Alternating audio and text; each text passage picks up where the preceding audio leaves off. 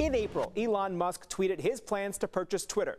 A few weeks later, he joked his buying spree would continue by purchasing Coca-Cola to, quote, put the cocaine back in.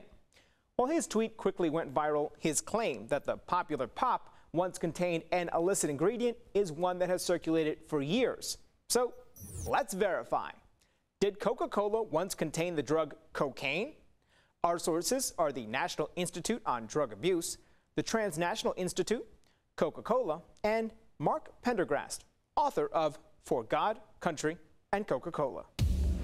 We want to tell you up front that this claim needs context because although Coca-Cola did not contain the powdered cocaine drug that we know today, it did use an extract of the coca leaf. Coca-Cola was invented in 1885 by John Pemberton.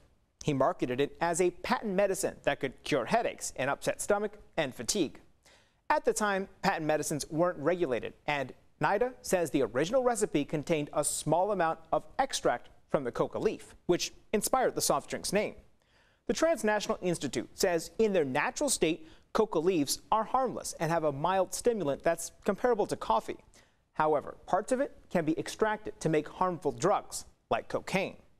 Coca-Cola tells Verify its soda has never contained cocaine, although a spokesperson told the New York Times in 1988 that it did until the early 1900s. With your Verify, I'm Brandon Lewis.